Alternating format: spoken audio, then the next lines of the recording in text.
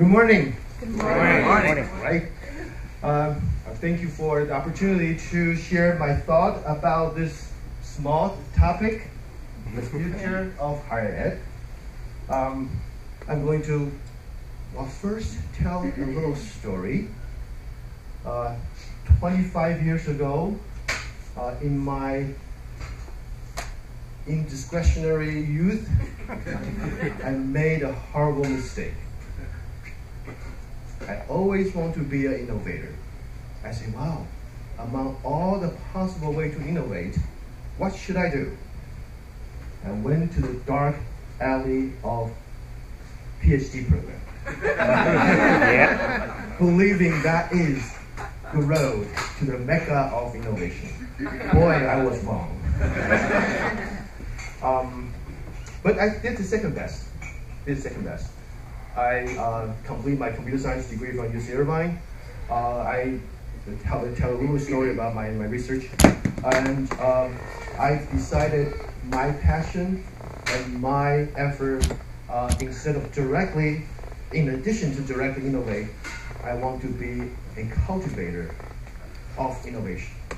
So over the last 20 years, I work at CSU Monterey Bay, which is one of the newer campuses. They're supposed to be the most innovative one. The first few years it was, then it become, again, a big bureaucrat. But it's still an exciting place. So over there, let's start with UC Irvine. So I always believe the innovation in our time is to make the person, that's us, have a better connection with other people through technology. At that time, that was 25 years ago, my group at UC Irvine, we were the first one to prove that through at that time we don't call it big data, it was an expert system. Through the expert system, we can make radiologists more effective. At that time, the digital mammography was just in its infancy, so we proved that we can transmit those images throughout different doctors, so they collectively, with the help of the machine, to make their diagnosis more effective. So even today, some of the GE, those big digital mammography machine, still have a few lines of my code, and I was very proud of that. To make it kind of political incorrect, forgive me. At that time, our group is all male students, and our lab is filled with mammogram. And we were very happy that we focused on breast cancer instead of prostate cancer. And that's my early story.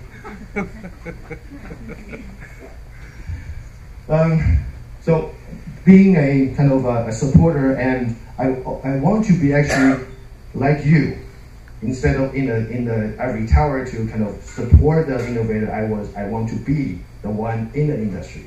But I'm doing my second best. The reason why I joined Monsignor College is a small college in Monrovia. It's about 9.2 miles from here, because it inspired to be a university of and for the innovators. We have a global business program, we have IT program, we have digital media. When the board invited me to come and look at their kind of 3 stool of innovation right under one roof, I was very excited, so I accept the position. So I'm pretty new to LA, so I'm building my social network. I would love to connect with you in this meeting and in the future. We're going to talk about important things. What are students and society asking from the university? And I want to get your opinion to see if I'm wrong.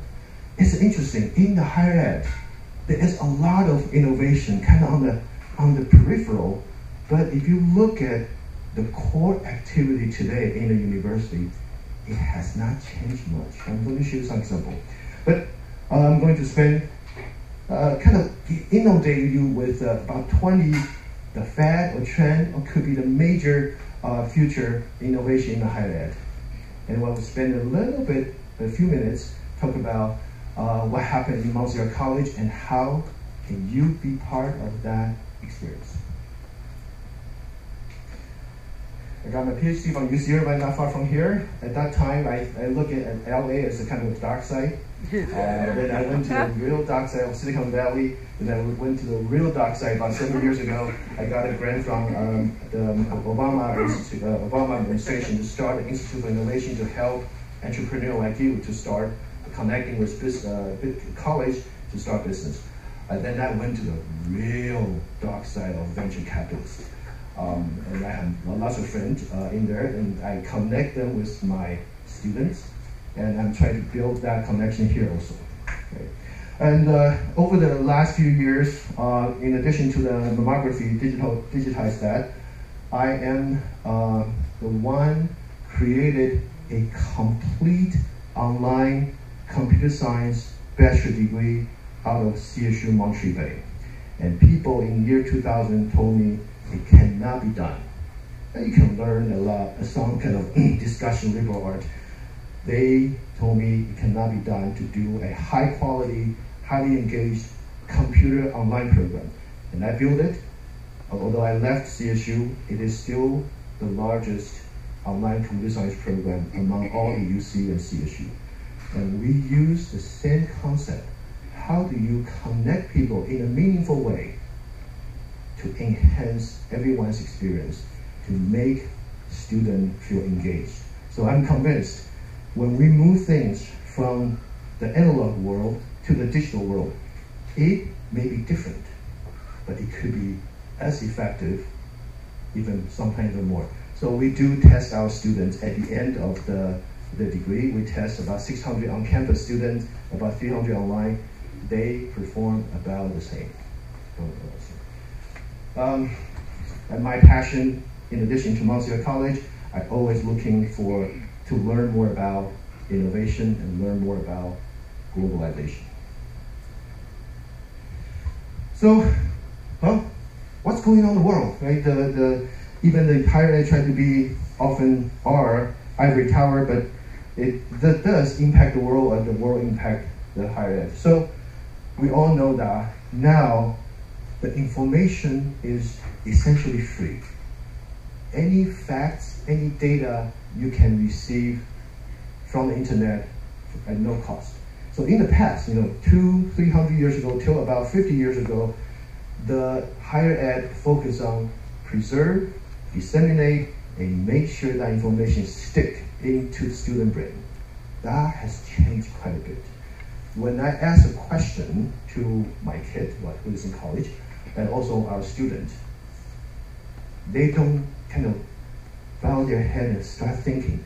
They pull out their cell phone searching for answers. So information is free, it's right there. So the university has to change. We are from industrial to post-industrial society. What does that mean? That means efficiency, searching for security, searching for food is no longer people's major concern. 50 or more longer time ago, people want to get a job so they can feed themselves, feed their family. Now that is no longer the top concern. We are living in a world of plenty. Okay? The interesting thing is, I don't know if you follow the news in the remote world, say for example Africa. There is a problem of no longer the starving kids. They have obesity problem. So we live in a world of plenty. Okay? So that changed quite a bit of our thinking, changed the way university and higher ed need to run. Globalization. Any of your product, your service, your competition, and your market is no longer Pasadena, no longer Los Angeles. It's probably in a remote village of Africa or China. Especially you have to think about this. Where is the place can adopt new technology? It's probably not an aging, developed world. It's in a young, changing, developing world. And with the internet, your product can reach there really quickly. Let me give you an example. How fast? You know, how long did the online payments started in the United States? Almost 20 years ago. Not that far from, you know, when Netscape started public in 1995. And how many of you can go to that coffee shop, instead of giving $2 to put in a jar, can you swipe your watch or swipe your card or even just look at your eyeball and pay that $2 donation? Not yet. But you probably heard about it. I was in China 3 weeks ago. I was walking outside the Forbidden City. I see a little street vendor selling the candy on the stick. So wow, I saw that before. That's interesting. I want to buy one. That's equivalent of about $1 US. So I pulled out my cash, and a little vendor on a bicycle pulled out a QR code. Say, you can pay by this. And at that time, I already have it. I scanned my phone on the QR code. I paid a $1 within about 5 seconds. This story tells us there are countries like China and Africa. They adapt to new technology much faster because there's a vacuum, right? People don't have credit cards. So if you have a new product, you have to think about how do you reach the people who are looking for new technology. There are two groups. One is developing world. The other one, if you think about almost all the technology, how do they start in a developed market like the United States? They start in college, right? Airbnb. We all know the story, right? So the group of students in San Francisco, their friends is coming to a big convention. The hotel room is so expensive. They look at their old couch, not unlike that one. Say, you know, not worth $12 a night. Let's put it on the internet. That become the largest hotel chain in the world within 5 years. So that story also tells us the second market, or maybe the first market that all of us have to think about is start with college students. And I want to invite you to use my college, Montreal College, as that guinea pig. You say, what does this work? This thing can, Facebook. At that time, Mark Zuckerberg went to the liberal art classes and, oh boy, I really don't want to stay here, but the final's coming. So can I get a website to get all the students in this class so I can copy their assignments? That's how you start without a lot of marketing dollars. You want to market to a 50 years old, you have to spend millions of dollars, put on the ad, put on the TV show. But if you want to market to developing market or market to the college student, you just need a sexy idea. So keep that in mind. Okay, I'm going to focus on kind of one thing, the artificial intelligence.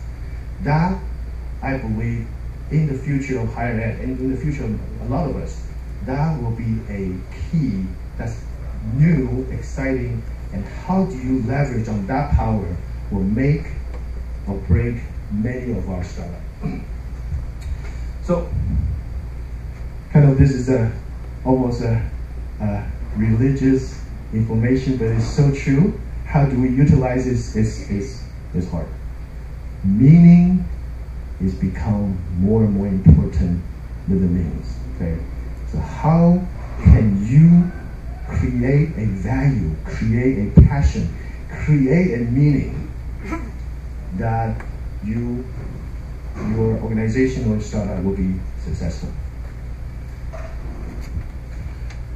So, what are students and society asking higher ed? Well, first, they still want that, right? It's not just a diploma or a wonderful transcript. They want students to build a portfolio. So they will come to a student and say, well, in addition to this sheet of a transcript, what can you actually do? So students in the higher ed, in all education, need to demonstrate the skill. So maybe for the startup, how do you help student or college to demonstrate the demonstrable skills? Online portfolio, maybe provide a 3D interaction, maybe provide some kind of tool to connect the student to the real world, that is still an opportunity.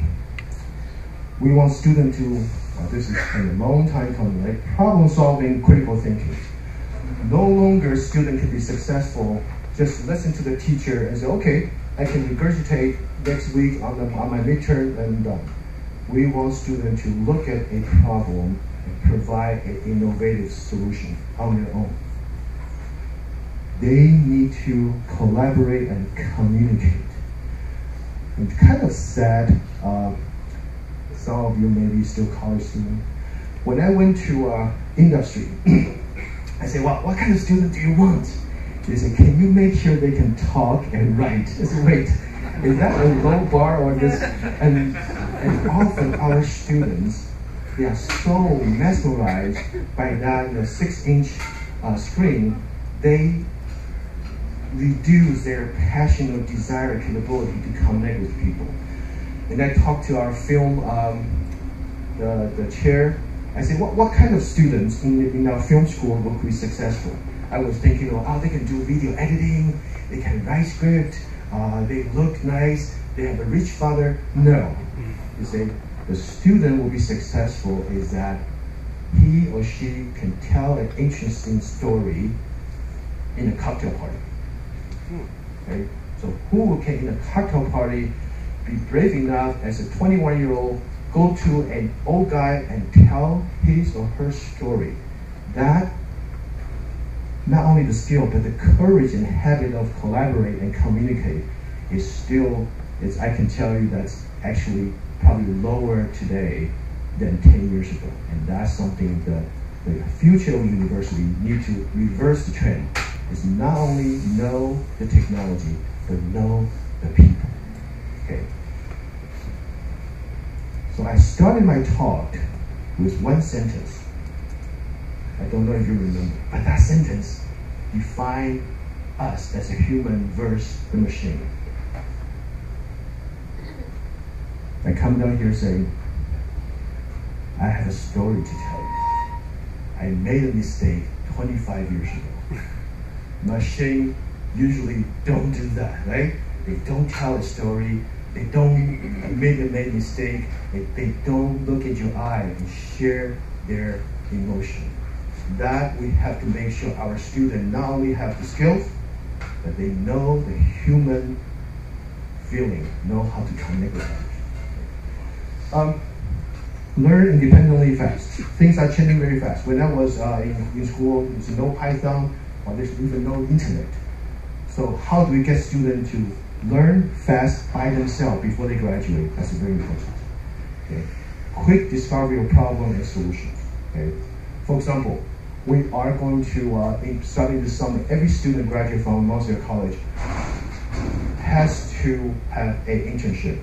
Probably many of them will seek you out to help you to globalize your marketing message, to help you to improve your UI so you can connect better to the college students. And of course, they can write the software and write the network to help you. So we hope one of you will come back to me a year from now and say, yes, Eric, your student can really quickly find out the problem and provide some solutions. That's our hope. The last one, the student today and all of us need to think about our market and our competition is global.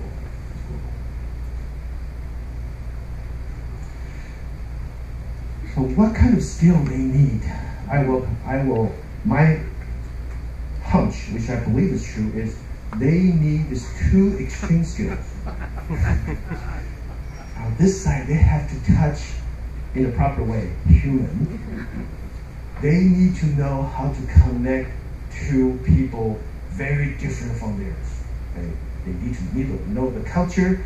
They need to express their feeling. They need to be able to look at the eyes instead of, oh, I will text you. They need to be comfortable communicating with human, especially a human being very different from them. Okay? But of course, they need to know the machine. This is the powerful tool they can use. And the one group, the one project will be very successful is to connect these two. Think about it. The current, all these big, interesting businesses, Airbnb, the Facebook, they is on this path. They use technology to connect the machine, the information, the network to human. Okay, so this will become even more stream. On this side is no longer just the hard, cold networking and machine. The machine become intelligent. So your product or our student, they have to learn how to master this powerful tool. Okay? Long time ago, when the first machine was introduced in England, people are afraid of it. Oh, they're going to take away our job. We can never compete with the machine, which is probably true to some degree, but more jobs are created to master the machine. Right? So instead of you plowing the land with maybe a cow and with a mother pushing to help you, now is how do you leverage, at that time, the engine, right? In the future, even now, how can you connect, how do you master the powerful and still advancing technology of AI? But you never want to lose sight of that, okay? And I always tell the entrepreneur I help and my student, at the end, your product needs to connect with people. Otherwise, technology, no one is buying technology. People are buying a solution to solve human problem. Okay, so these are two extremes. Our students need to have both. They need to have, in addition to just data information, they need to develop a wisdom, which is very human being. They have to make the judgment that's beyond logic. Okay? They have to impact people with emotion. They need to know art. They need to empathize. They should look at people in need and find out how can they come up with a solution. They need to be able to tell a story. They need to have passion, love. They love to sport. They need to have a culture, especially multicultural. This is important. Can they inspire other people? Can they inspire other people? Can they entertain? Probably, I would say every decade from now, your work hour will be 1 hour shorter. That's just on the regulation. I believe we'll follow France. Every working day will be probably from 8 to some of you probably 14, but for most people it's 8. In a decade it will be 7, another decade will be 6, probably reduced to 4. What do we do with the rest of the time? And who among us, my student and you, can fill all the hours with meaningful entertainment, education, connection with other human beings will be the future. On this side, this is still ongoing, but this is not the means. That's the meaning. This will be important, but less important in the future. How do you collect data? How do you share information? How do you accumulate knowledge? How do you be more precise? How do you come up with algorithm to beat the other guy from between the Google GPS and the Waze? How do you manufacture cheaply? How do you cost reduction? How do you duplicate some ideas as fast as possible? How do you achieve efficiency? These are still important, but I believe every student needs to have the other side.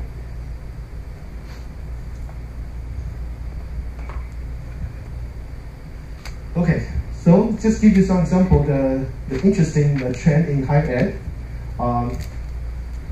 This photo is taken last year in Harvard. Look at the teacher, right?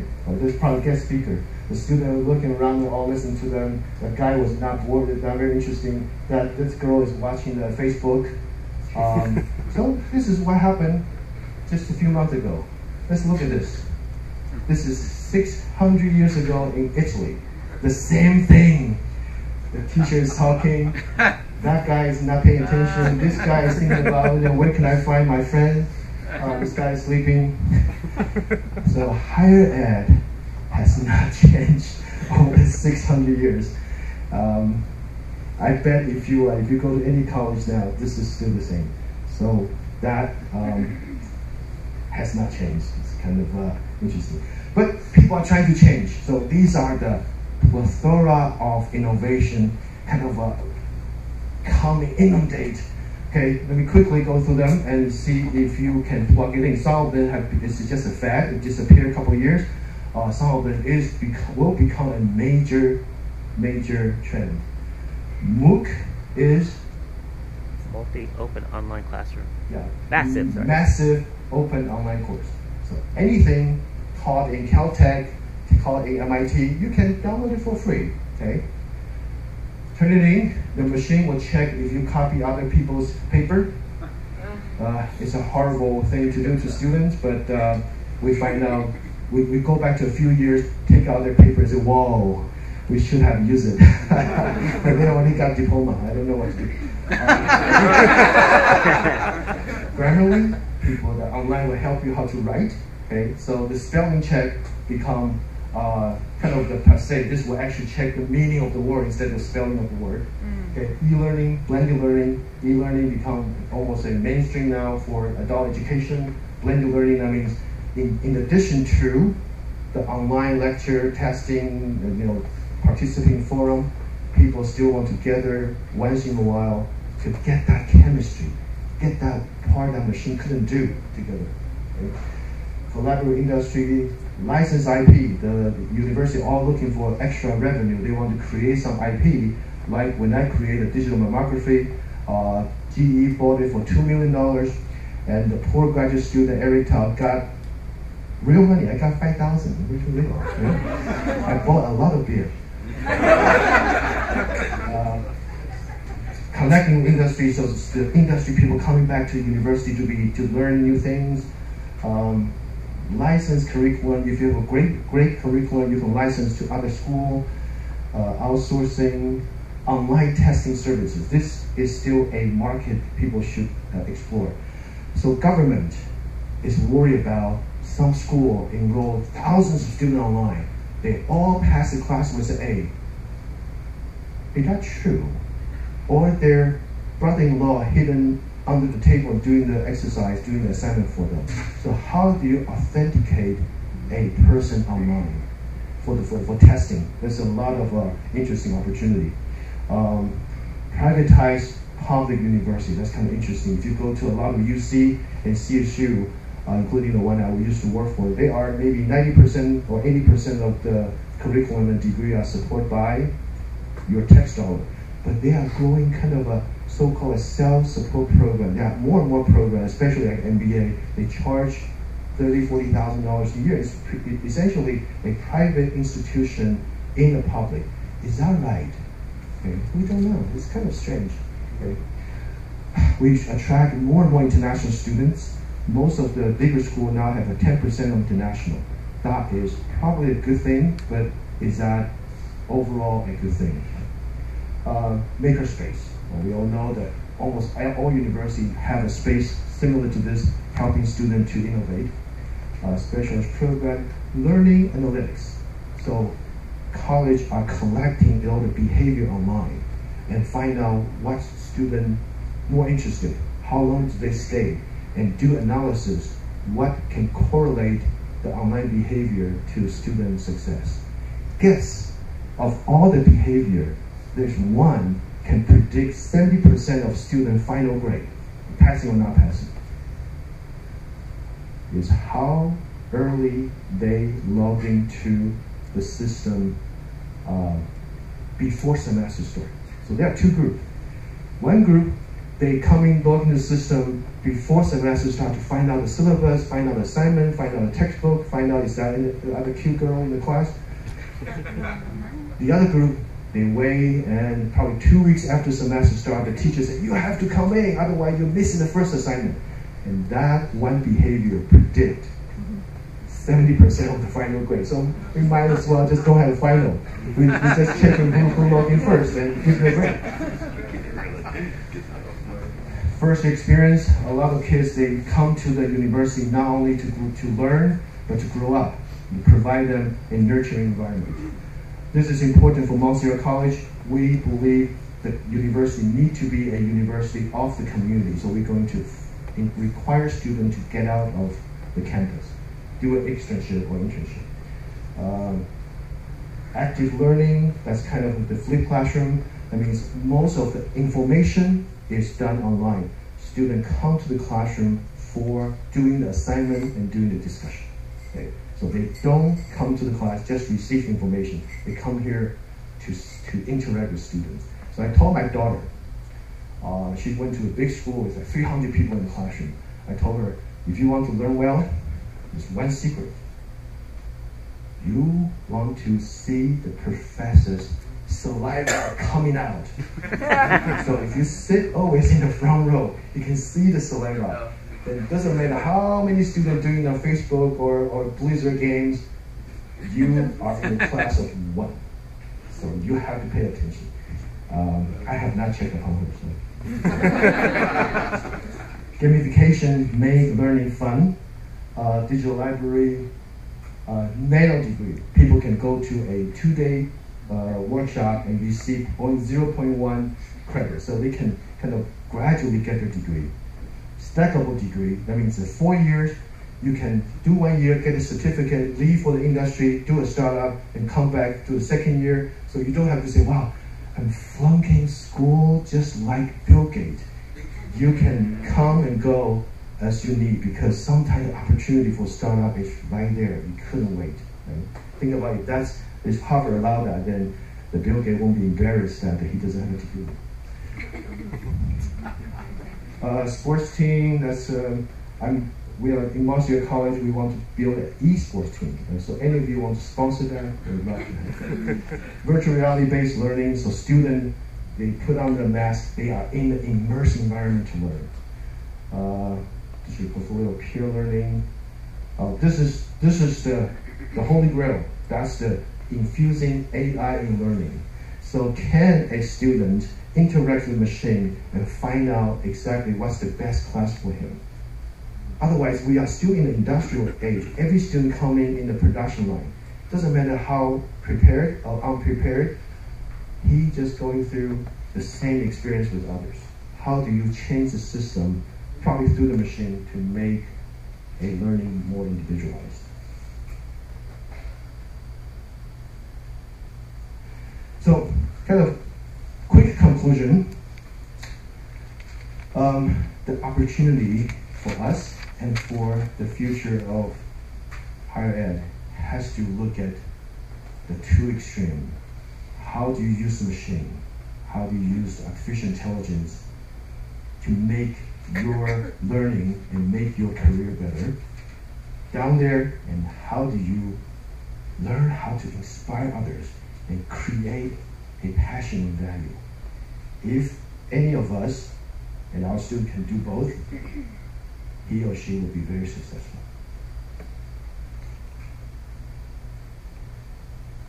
Let me see. Let me put in my plea. I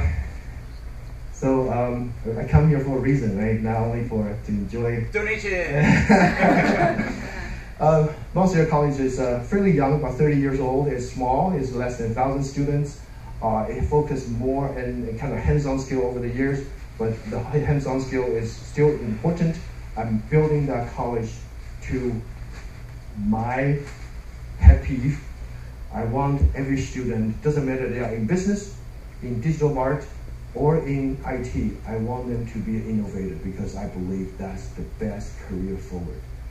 To be able to do that, of course, we get the best faculty. Oh, by the way, we're growing the program, so if you're thinking about maybe you want to teach a class in programming, in marketing, in digital media, we are looking for talent. We're looking for talent. Not far from here, but my plea is this. We graduate about, I would say, 200 students per year. I personally like to guarantee every student and require them before they graduate, each one of them has to do an internship. They have to be out of the campus, working with company, entrepreneur, nonprofit. So I ask Judy, our career development Judy, you say hi? I want her to help me to connect with you. Even you are a one-person startup, we would love to have a student project working with you to globalize it, to make it better UI, to do the back office programming. And if you love to hire a student or send your project for our student to work on or teach in our college, I would love to work with you. And to conclude, I think the world is coming, and the higher is coming too extreme. The master of the power of the machine and connect with the soft, never-changing human nature. And in Monsignor College, we balance both. We focus both on the liberal art, knowing the person, and the hard, cold skill, knowing the machine. Thank you all. Thank you.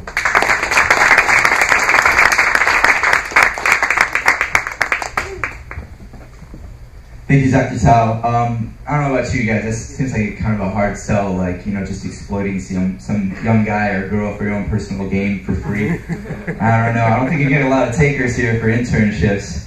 I'm, of course, being sarcastic, so, if you guys are interested, please do submit your idea to Dr. Tao after the Q&A session is over. And I just have to piggyback, I think it's a really great idea, because a lot of people in the university setting are really focusing on the practical skill sets, the hard data of coding and artificial intelligence and machine learning, because we're all moving towards that direction as the future of technology. But I think it's really important that we still cultivate the human intellect and what people actually need for interpersonal development, because if you have great skills, but you have horrible interpersonal skills, you can have a hard time actually conveying your message to your target audience or even your developers.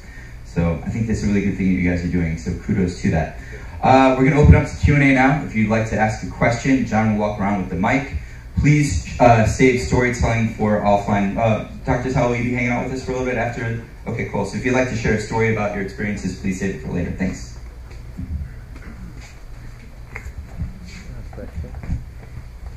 Dr. Tao, thank you so much for speaking to us today. You said that, my question to you is more of almost a challenge, or maybe more of a description of what you meant. You said that people will be working less and less. All right.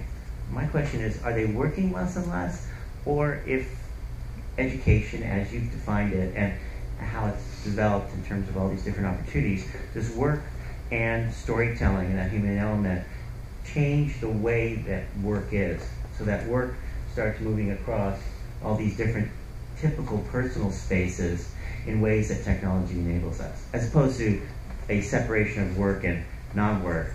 Is it more of a blended? And could you talk to that? Thanks. The fortunate part is that the hour you have to work will shrink. The hour you want to work, or you feel the desire to work, will be even more. Because the power of the technology enables us to work any place, anytime. And people will reach you. Like about a year ago, I was hiking in the Grand Canyon. My cell phone rings. And so I think the good thing is for entrepreneurs have more and more opportunity to work even harder.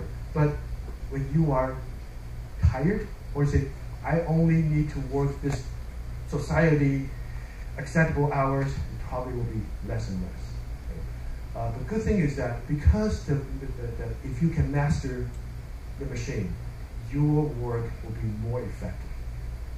So, and hopefully more fun. Thank you for that question. Hi, Dr. Tao. Thank you for speaking. We are a very innovative group here that meets every Friday morning. But part of the reason why innovation happens is because we focus a lot on the creative process. And before, people used to not think about it, but with the advent of design thinking and integrating it into production, design and innovation technology, the process becomes very, very important. The creative process becomes very important. Can you talk a little bit about how the Monsignor College integrates the creative process into your, institution? When I was in CSU, every January I give a workshop in Stanford D School. So design thinking is a powerful one, especially when the market is not clear. If you haven't heard about design thinking, if you don't know where's the market, design thinking is a great way to explore it.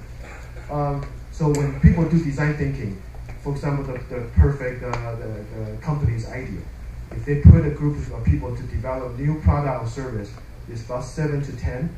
They make sure they put a social science or an anthropologist student or graduate in there. So in the process of the Monsignor College, we do two things. First, we really emphasize the GE, the general education, is not there to block students from learning their desired computer science or design. It is important part for them to understand the human being, so their design and their technology can solve real problems. Okay? So that's important. Then our incubator, we call it the LA technology. Our incubator, the team is multidisciplinary. The team has media, technology, and business. The reason why we want to do externship or internship before they go into the senior project is they need to go to the real world. So, wow, really, there's a need for this technology. Otherwise, they will come up with a 200 ideas that nobody wants it. So in the beginning, we emphasize the GE is important to know the human need, and at the end, before they graduate, you need to observe the world. What is the real need? Right? The real need could be something simple. I would love to ride a bike from here to back my campus, but who's going to rent me the bike? Or like the Airbnb, there's a lot of empty sofa in Pasadena. Can we use it for $10 a night? Okay? So knowing the human society, and by the way, those companies are created not by technologists. They're all created by liberal arts students. So there's a future for liberal arts students. So that's how we do it. In the beginning, kind of inspire them with the GE. At the end, make sure they come out with a human problem solution for the senior project. Thank you for allowing me to say that. I did not plan the question. Time for one more question, and since I've got the mic, I'm going to ask that. So we have a lot of liberal arts type people here in this group, and a lot of them have a lot of really great ideas, business ideas and all that, but they don't know the technology. So your students, and you mentioned that you're looking for students to do internships and all that, they have skills where they're being taught things like Python and Scratch, VR, AR, big data, blockchain, stuff like that. Is that correct? Yeah, absolutely. Our IT program covered kind of the harder, colder part of networking and cybersecurity, but definitely have the software development using a VR, using a cell phone. They can work with you and industry to create the newest technology that actually can be useful. But remember, they are students, so they can come up with a prototype. They can show, wow, this thing will work wonderfully, but they probably, I hope they can, but they probably cannot be your mission critical software developer. They will come up with a working prototype and test your idea. They are perfect for that. Okay. So the answer is yes, thank you.